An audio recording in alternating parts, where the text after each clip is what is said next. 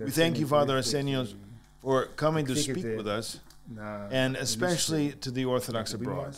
All of us have a need for patristic voice and witness of the Holy Mountain and of our saints. We come to you because you have worked for many years within the Church, with a faithful ethos, as a child of Saint Paisios and of all the fathers there, who knew the saint personally. And we have great need to hear the voice of the successors of Saint Paisios on these topics that trouble us.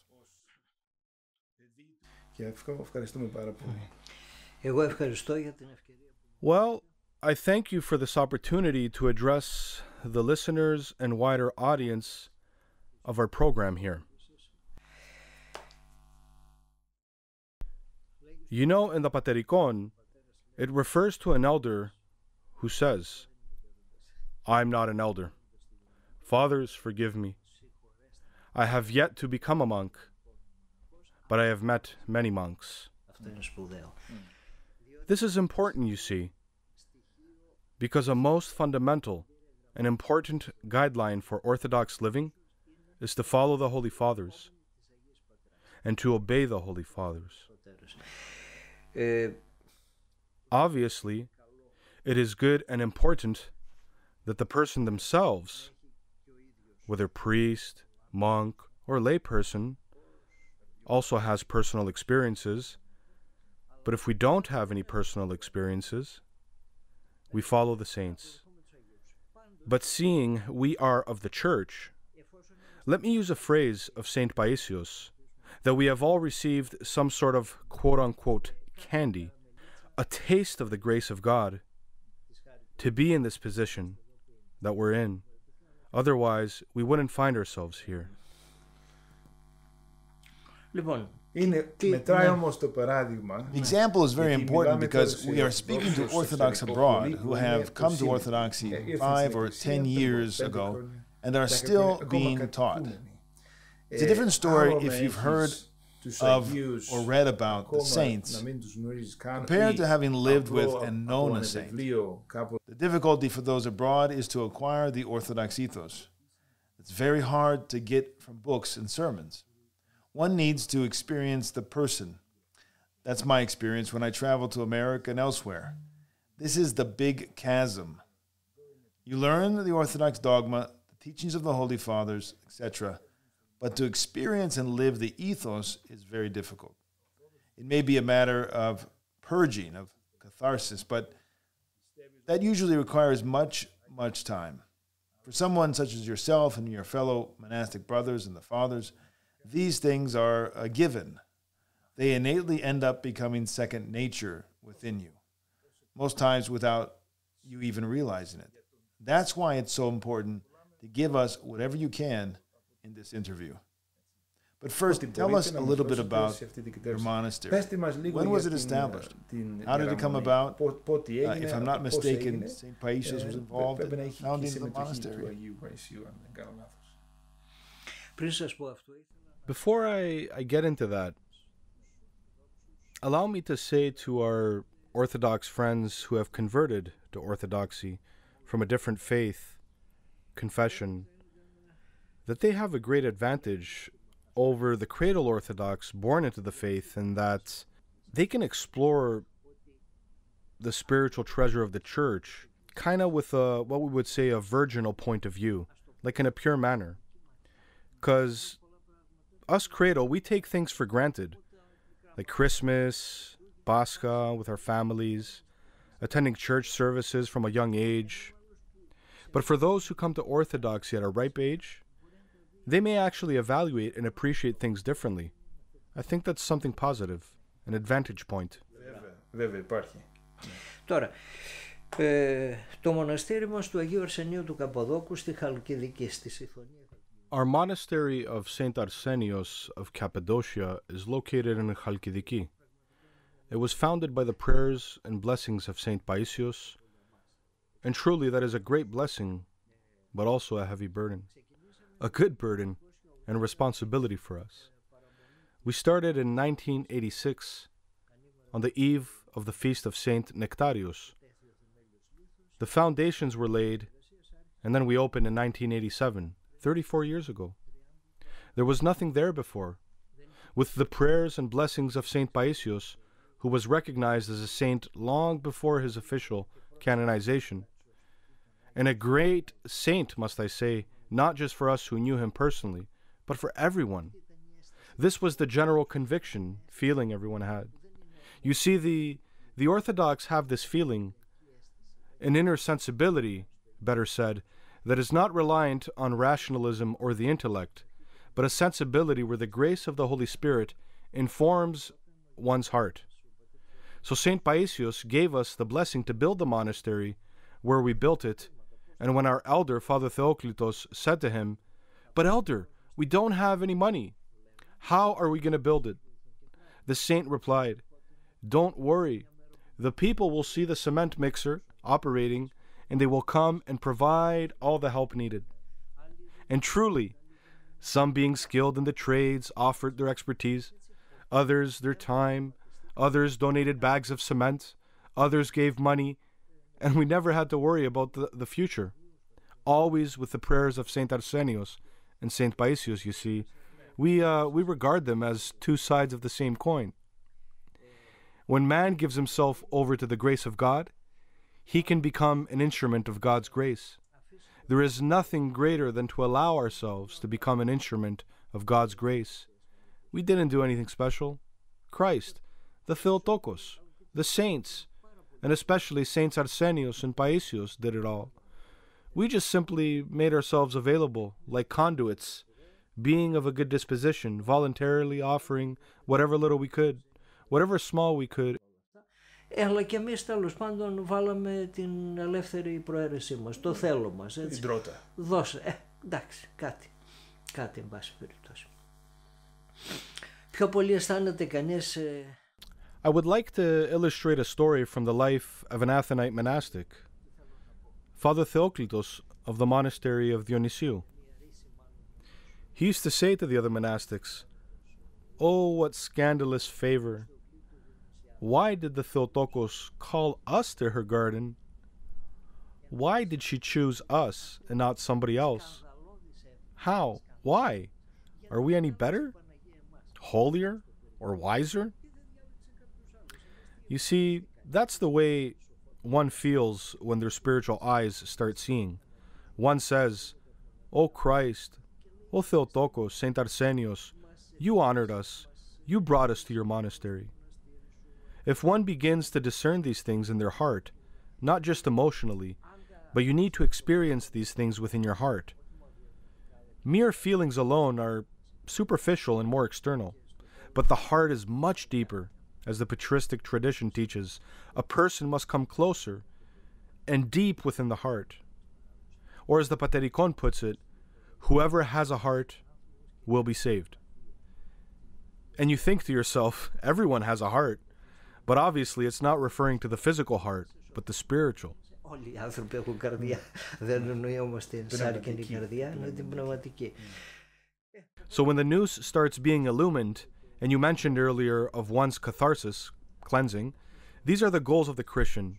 Every Christian, and not just the monastics. Some that aren't engaged much in Orthodox living or that are outside of the church sarcastically say, prayer, the Jesus prayer, prayer ropes, and so forth. These are all for priests and monks. That's incorrect. These are for everyone. We don't have two different gospels. One for priests and monastics and another for the laity. It's the same gospel and for all. And the goal is the same for all. Holy tradition is the same. The Holy Scriptures are always the same. But what may vary between the two is the frequency, the surrounding circumstances, and the environment in which one decides to work out their salvation. In all the years I've known you and during my visits at the monastery, I'd highlight that your monastery seems to have a very distinct, special, and particular character, which is very apostolic and missionary-oriented, but also equally very monastic. Yes, Saint Paisios used to say this. Please allow me to make another reference again to our elder Theoklitos. Originally, he wanted to reside on the Holy Mountain, but Saint Paisios would say to him, "Father Theoklitos, it's good that some of you monastically reside elsewhere, than the Holy Mountain because the world has a great need. If all of you go to Athos, what will happen to them? They need help. We're not implying that we're something special here, as if we're going to save the world by doing this, by no means. But there's a different sense of consolation the Orthodox faithful receive in this. It seems that Elder Theokotos had that capability and drive. Yes, one should have the inclination, the drive, and calling in the broader context of undertaking missionary work. Usually the monasteries that are among the public do serve this purpose to a larger or lesser degree, especially the male monasteries. You publish materials, catechize, give public lectures, you go on missionary travels. Yes, we try to do all those things. I'm certain that St. Paisios approves your missionary efforts and is pleased and comforted by them. I'd like to believe so. I'd like to think so. I don't want to exaggerate here, but I believe that St. Paisios is the one saint of our age who has completely grasped the pulse, rhythm, and heartbeat of our times. He has fully encapsulated and understood contemporary man with all of today's problems and worries, especially in Greece, although the problems are the same everywhere. In the past, the saint used to say that a monk concerned with societal affairs, civil life, if he empathized and ached over the condition of society or politics in the broader sense, meaning the political and national climate of the time, not to politicize or campaign himself. How is it that I can remain afar and indifferent or sleep peacefully at night, me a monk, when my struggling lay people, my fellow brother, is losing his house, his job, is hungry, and has so many problems? How can I be at peace? I cannot remain indifferent. In the old times, if a monastic had this sort of interest and involvement, it would be frowned upon or considered inappropriate. Today, it's the complete opposite. One who doesn't agonize over and is indifferent or lacks the zeal and an interest over such conditions, it means that something is off, that there's something wrong with that monastic. Since obedience is the cornerstone of the monastic life, of course, a subservient or novice monk cannot just make up his own personal schedule and say, I'll do this or that or whatever I want. Anything that is done should be done with the blessing of the elder, the abbot of the monastery. By this, it's ensured that there's a sense of security and a blessing in what I'm doing. God blesses it, and if he wills, it could bear fruit down the road. Let's talk further a little more about obedience. Obedience is very important. It's the foundation of the monastic life and the Christian life in general. Christ set the example by being obedient unto death. It's a crucial issue in our day, witnessing the emergence of a foreign spirit, a contrary ethos entering the church, a different phronema, delusional, heretical. The matter of obedience becomes a major issue. This raises a serious question for many of the faithful today. How can one properly obey when the Orthodox phronema is absent in those who one is called to be obedient to? On the other hand, obedience is necessary for salvation. But on the other, we encounter this dilemma. So we ask, how do we interpret obedience? Is there a good, correct obedience? Is there a bad, false obedience? A misguided obedience? It's extremely difficult to grasp these questions for one who is entering the Orthodox Church now or just beginning their spiritual struggle, especially because in the Western world, Protestantism dominates. And the Protestant ethos tends to exalt personal autonomy and individual pride. As a result, an Orthodox bishop of the Western world will say, wait a minute here, this is dangerous to entertain the idea of a good disobedience. This would seem nearly heretical to most. So now one raises the concern of following the royal path, the avoidance of extremes. One is called to exercise discernment. How can one discern? The subject of obedience is of very great significance. Firstly, obedience is a spiritual discipline.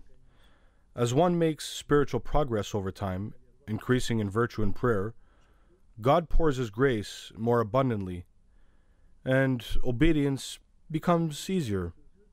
You can't practice obedience if you're negligent towards prayer and acquiring the virtues. You can't have one without the other. They're all links of the same chain. Obedience, prayer, spiritual struggle, struggling righteously with philotimo. This is the key word here, philotimo. St. Paisios always emphasized philotimo. Proper obedience can only operate in freedom, according to our free will. So the spiritual father needs to be cognizant and sensitive of this. He shouldn't demand obedience, but rather let it operate within the realm of philotimo and freedom. Yes, the soul will feel that. When there is love, you cannot pressure or demand from anyone. As they say, respect is something that freely needs to be earned. It cannot be demanded. Obedience within the church isn't like the army where the general gives a command and has to be obeyed. That's not how it's in the church. That becomes destructive. Yes, that destroys the person, the heart, the free will of the other.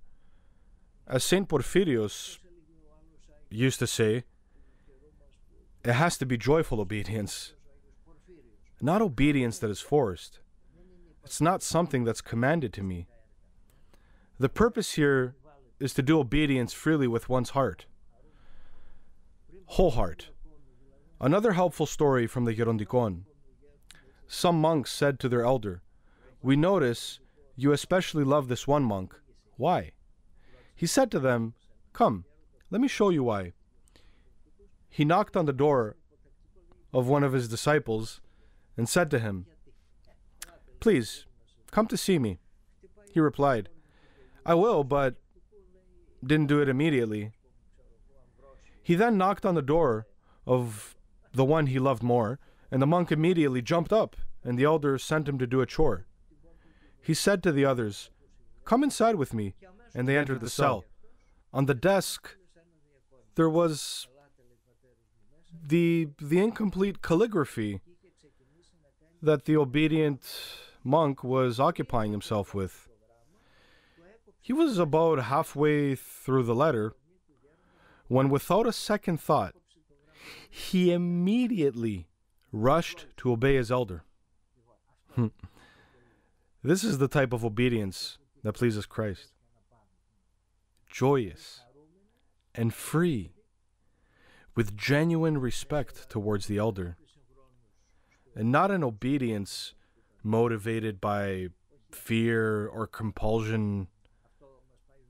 This can be found in the teachings of the Holy Fathers, like Saint Basil the Great, who refers to the different stages of the spiritual life, the bondservant, the paid hireling, and the free-willed son.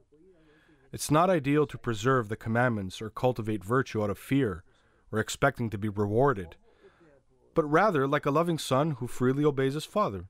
Ultimately, this is the standard for healthy obedience. This is the standard. Something extremely significant that we read in the Holy Scriptures is, "Obey them that have rule over you and submit yourselves, for they that watch for your souls, as they that must give account, that they may do it with joy and not with grief, for that would be unprofitable for you."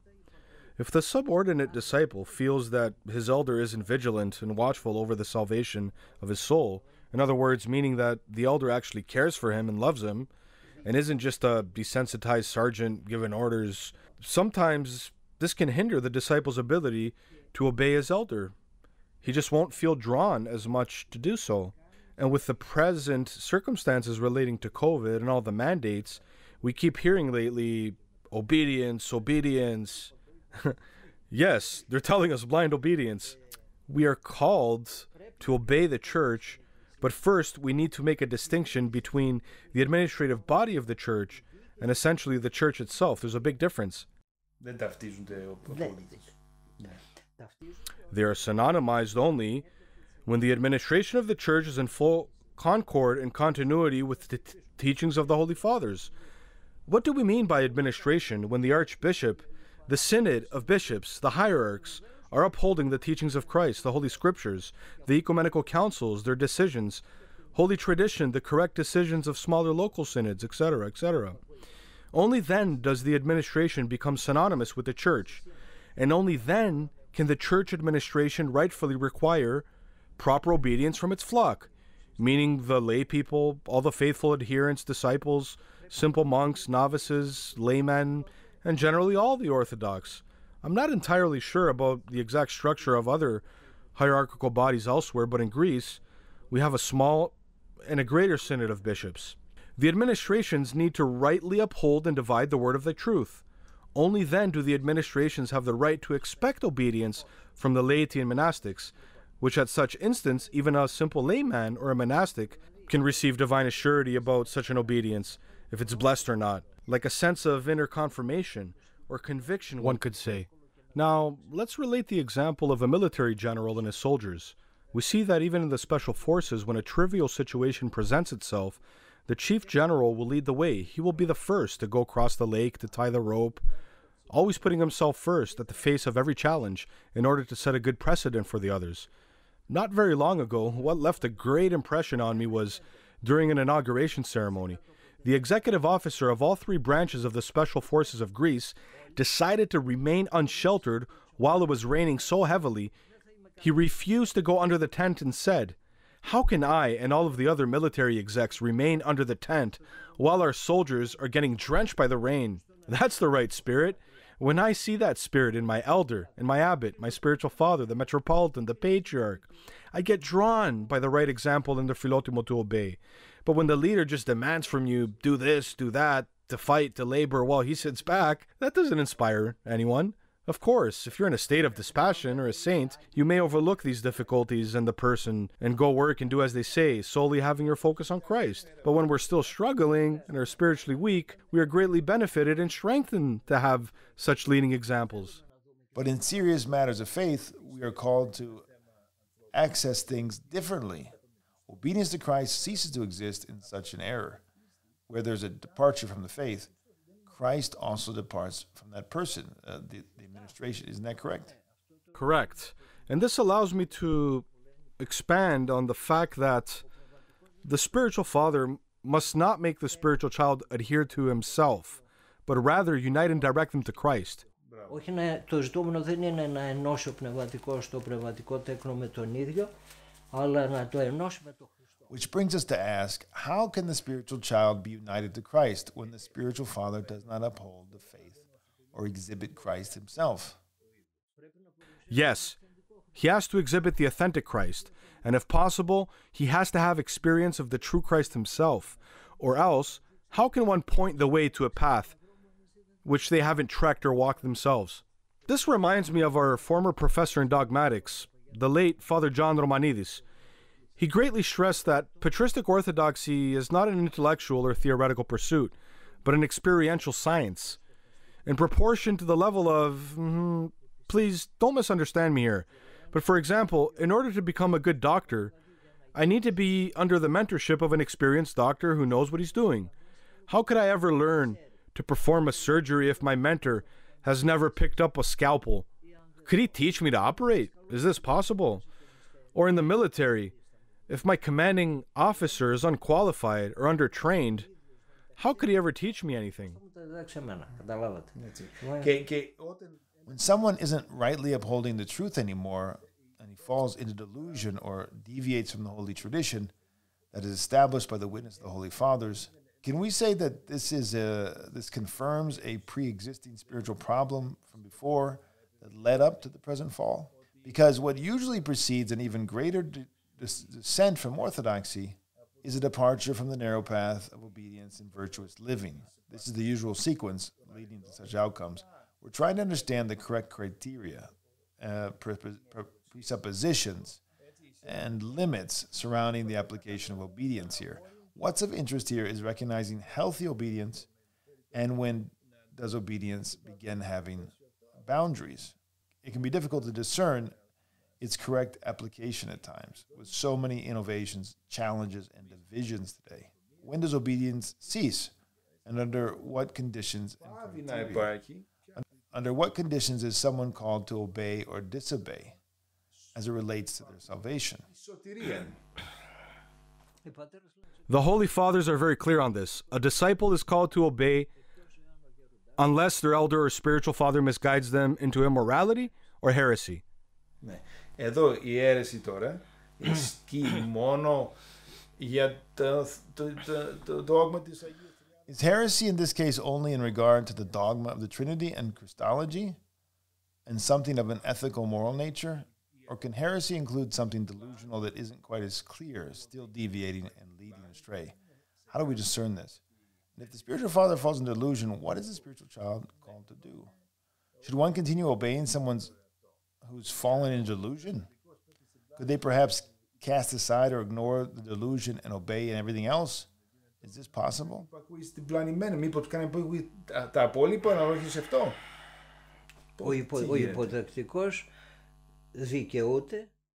The spiritual child has the right, and I would actually say is obliged, to disobey the deluded teachings of their spiritual father.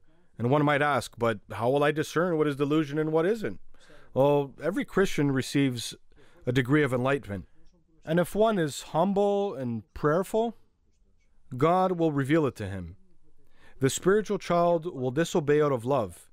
When he sees that his spiritual father has fallen into delusion, he will pray with much pain of heart and fervor. Then say with love, "My sweet elder, perhaps you've erred." He shouldn't reprimand him in an authoritarian manner, but in a polite, respectful way. Let's say the way a loving philotimo child would approach his father. Because we have pain, concern, and love, we pray that God will illuminate and resolve such situations. Πονούμε, προσευχόμαστε και πάνω φωτίσει ο Θεός. Υπάρχει το εξής στο δυτικό κόσμο και περνάει στους Ορθοδόξους, δεν νομίζω είναι της... In the West, they distinguish between capital T, holy tradition, and smaller t, just tradition in general. This idea exists that small t tradition is of lesser non-salvific importance, so there's room for much variance and disagreements on the subject. This distinction may be helpful up to a certain point, but after it may actually create more confusion. Because a person might say, for example, that the tradition or particular teachings of how we behave in church isn't that important. Yes, but it is. Is it unimportant?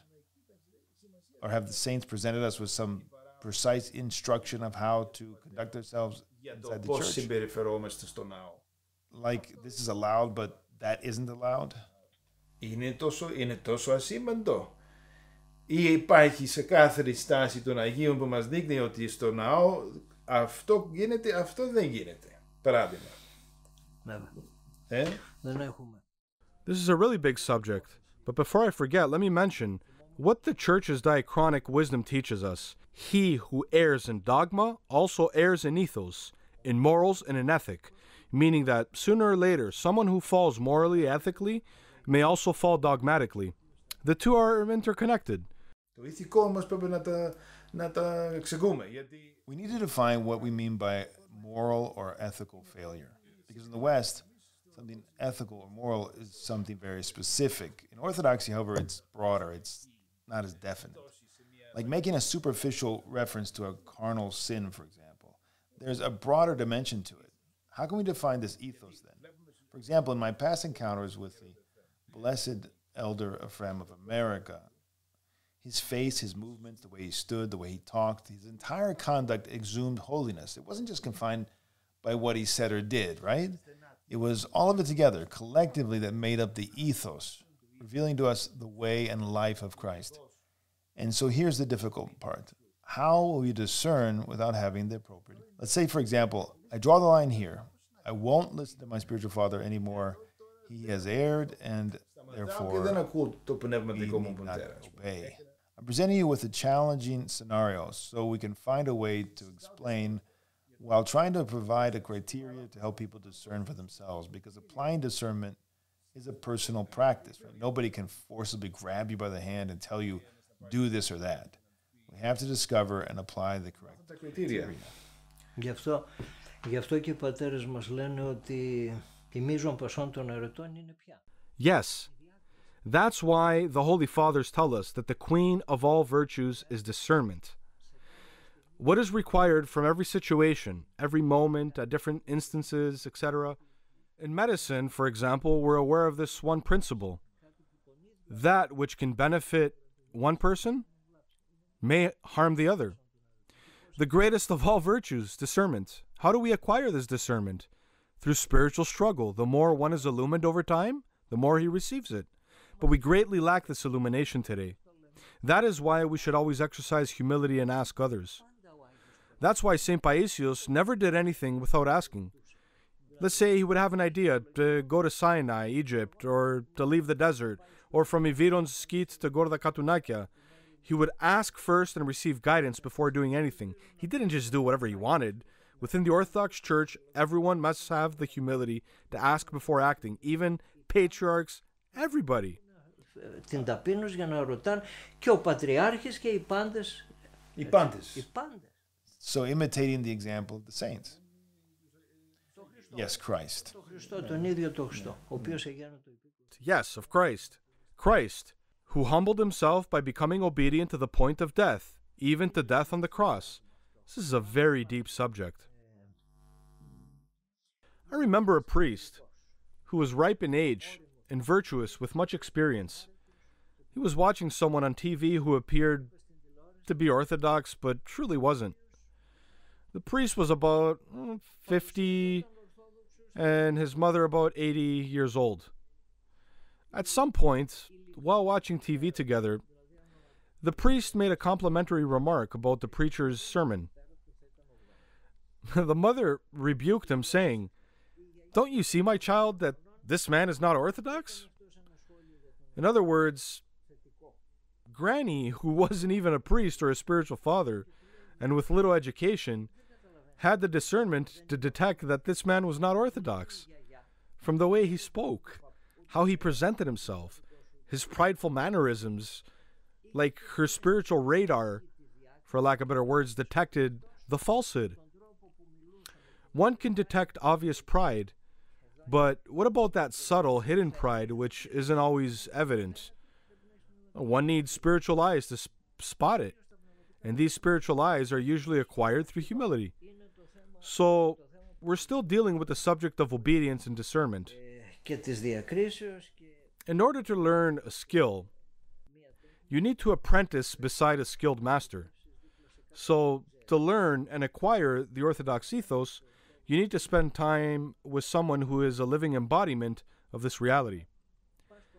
That's why in many monasteries, it's very wise that monks of all ages should purposely cohabitate together. Meaning that you have younger monks of the ages of 25, let's say 30 years old, and then you have seniors who are about 80 years old that have many experiences and have lived a long life, attaining much wisdom, living together. This is a great deal. Let's say a young man who enters a monastery having certain expectations. For example, he begins having demands, asking for hot water, let's say. He only wants to bathe in hot water. You may ask, is hot water bad? No, of course not. Or may think that this story is insignificant or superficial. The person, though, who's more familiar with how the saints attract the grace of God, they start reducing their food intake, shorten their sleeping schedule, they minimize their comforts and luxuries. You see, the saints really knew something. They weren't dumb. Why would they choose such a route? Like St. John of the Ladder says that a monk is violent. Violent meaning spiritually forceful or vigorous. We fast. But why should we fast? If we're sitting cross-legged, stuffing ourselves, eating much, sleeping well, deprived of nothing, the grace of God will not visit us. Grace only comes, as the old saying says, "Χύσε αίμα για να λάβεις πνεύμα," pour blood, spill blood to receive grace. Orthodoxy by its very nature is ascetical.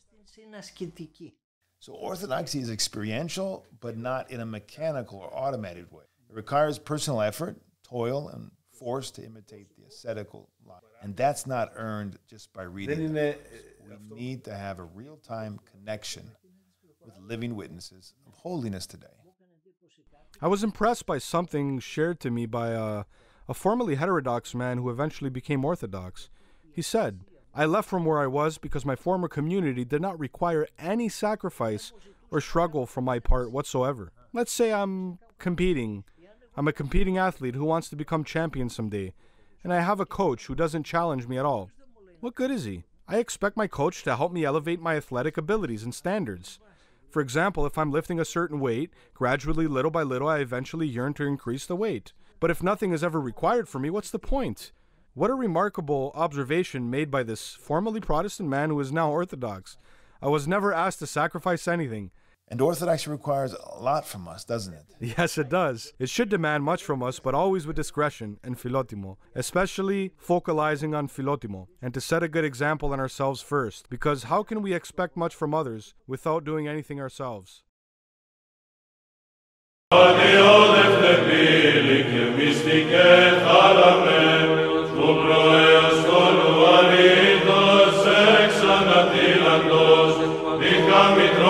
Πατρός και πεσχάτων των χρόνων, εξ του βήματάρης